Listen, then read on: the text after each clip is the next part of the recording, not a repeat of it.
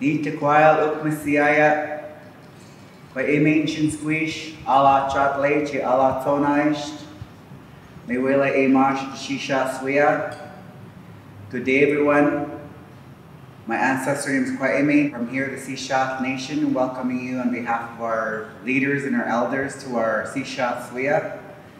Thanking you for asking to have the land acknowledgement today. Happy to be here on behalf of our people. I wear my orange shirt today in memory of our residential school survivors, and happy to be here to celebrate Canada Day here with you today. Enjoy the day.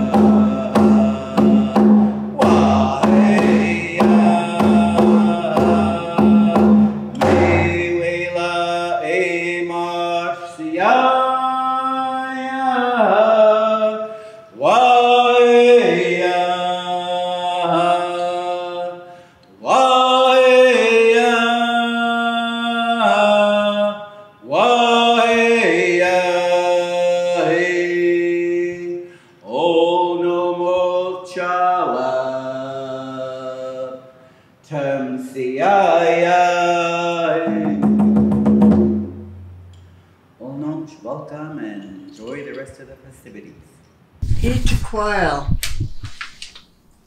ʔulnumshchalap. We're happy to be on our land. Happy Canada Day. Angelene squish. Teta'lus squish, ala ʔulnumshchalap. Ala chatlech.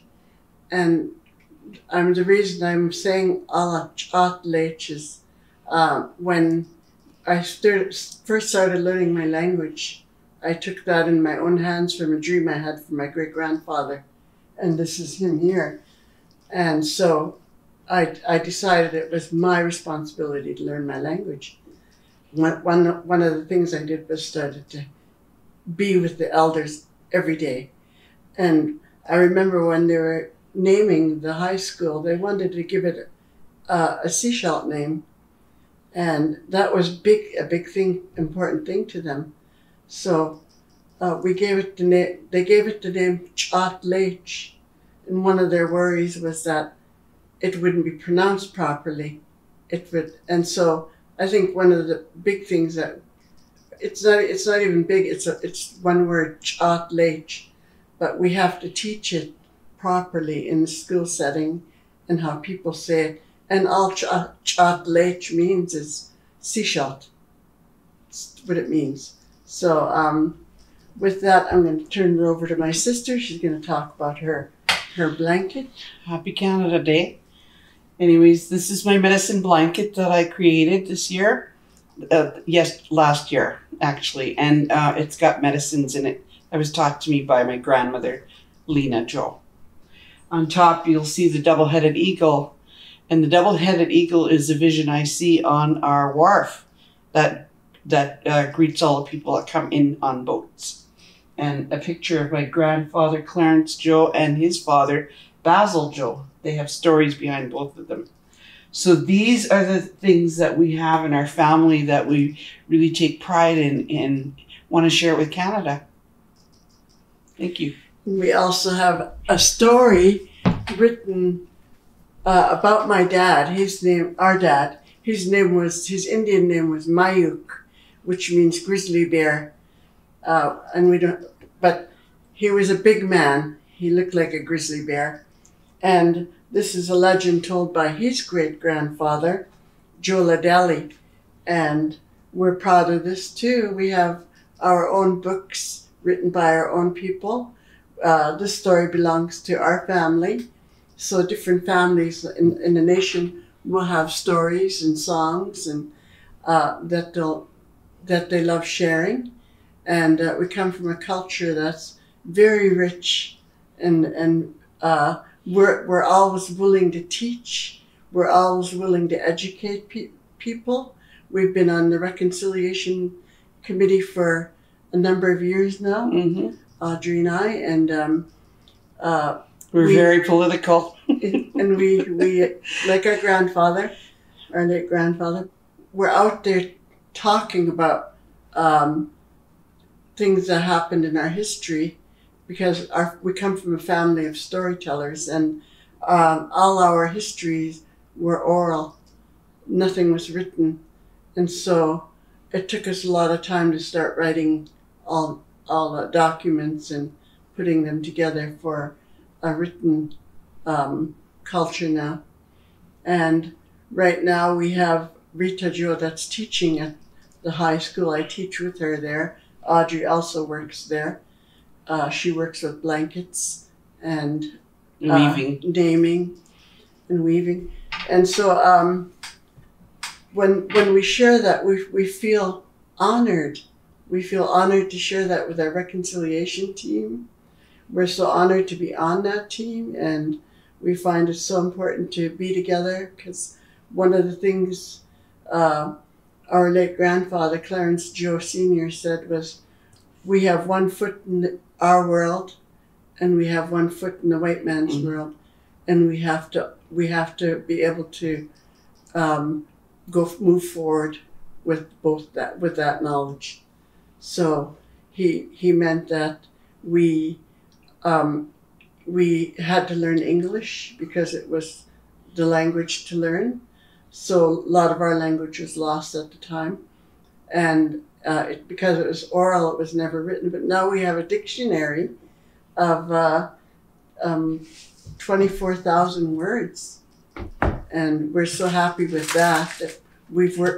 Our people have worked with Ron Beaumont for years. He's a linguist, and we're very honored to have him as our linguist, and he knows all our elders from way back.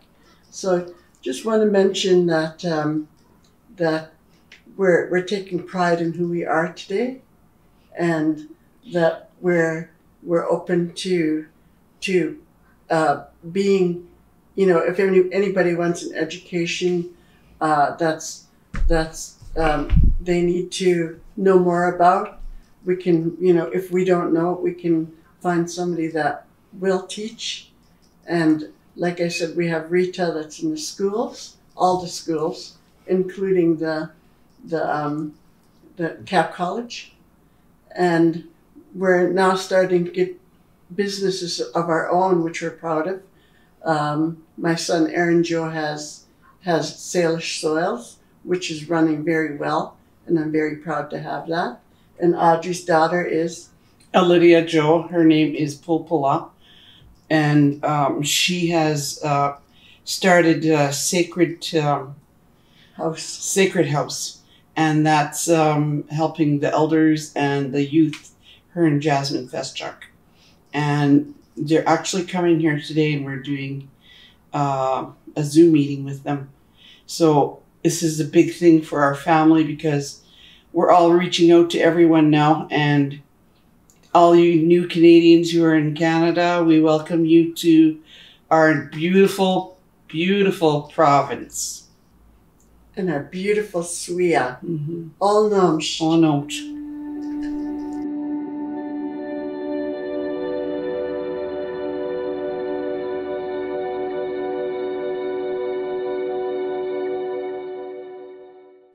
Happy Canada Day, shíshálh. Hi, I'm Nicholas Simons, MLA for Powell River, Sunshine Coast, speaking to you from ʔulnumshchalap territory. So today is a day that we normally celebrate. This year we're using to reflect consciously on our country's racist past and on our need to continue the work of reconciliation. So I wish everyone strength and courage and compassion as we continue to build a Canada that we will all be proud of. Enjoy the day. Happy Canada Day, Sechelt. I'm Darnelda Siegers, Mayor of the District of Sechelt, and I'm joining you today from the traditional and unceded territory of the Sechelt people. We have a lot to be grateful for this year. We live in a beautiful country with good systems in place to support us. One in particular that has been front and center is healthcare. I'm so grateful for the strong healthcare system that we have here.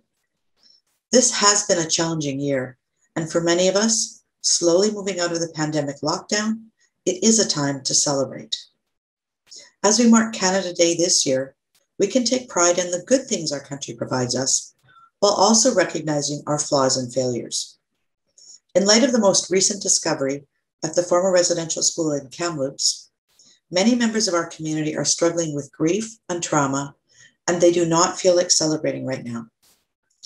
Whether we were directly impacted by residential schools or not, it is a time of grief and thoughtful consideration for all of us. I encourage you to take a moment to reflect on Canada's history and how we move forward together from here. Consider Canada Day this year as an opportunity for reflection and learning.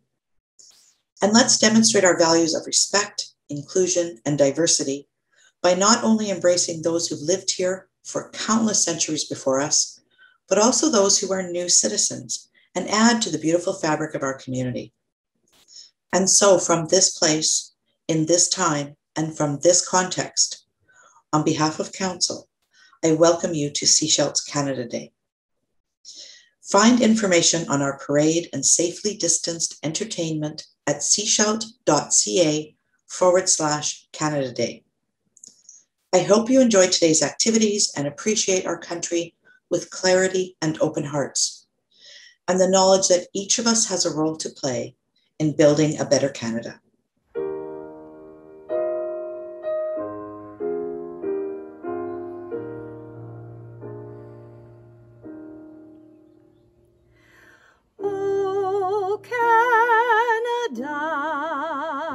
Our home and native land, true patriot love in all of us command, car ton bras est pour